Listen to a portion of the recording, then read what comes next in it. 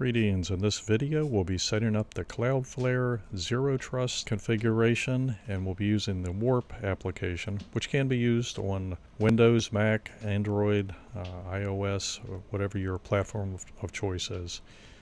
So what we've got here is we've logged into the Cloudflare site, and we are going through the onboarding process. We need to choose a name for our team, which is the approach that we're taking to get this configured. And this can be whatever your preference is. Pick something you'll remember. Needs to be unique. Go ahead and click through next. For most of these things, we're going to pick the zero cost plan. No payment method required. Just go ahead and click through. All right.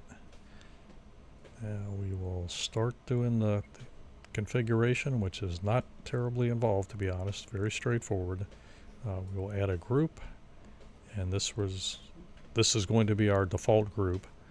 So again, pick a name, something that you'll remember, something that might mean something to you, family, work, business name, what have you. So put that in, click the Set as Default button there. You have a couple of options as far as the group configuration. The two that we're looking at the very top here are emails, which would be a specific list of emails. You can also do an entire domain at mycompany.com, whatever you want to put in for that.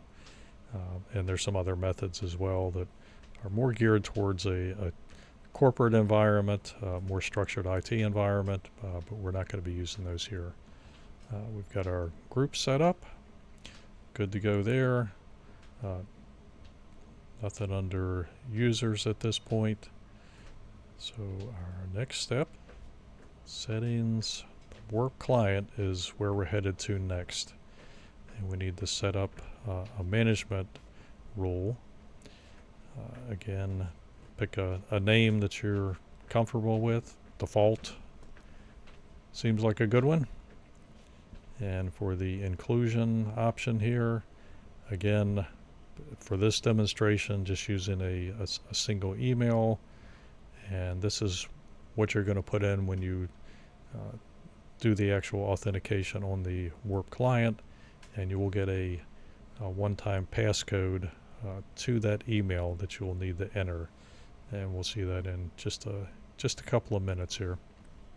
And as you saw there, the one-time passcode is how we're configuring. So there are other options. If you have access to other authentication methods, feel free to choose those if that's up your alley. Keeping it simple, the code is certainly the easiest way to do it and the quickest for the average user.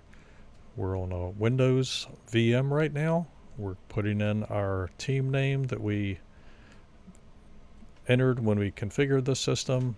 This is the app that was downloaded from the Cloudflare site, from the Microsoft Store in this case, but you can download it from the Android store or what have you. Put in the email address that you entered before. You'll get a code in the email. Copy paste that in, and you're pretty much good to go. If this helped you out, would appreciate a like, subscribe, and hit that notification bell for future videos. If you have any comments, please drop those down below. I'd like to hear what you thought of this. If there were some things I messed up, let me know. I'd be happy to relook at that.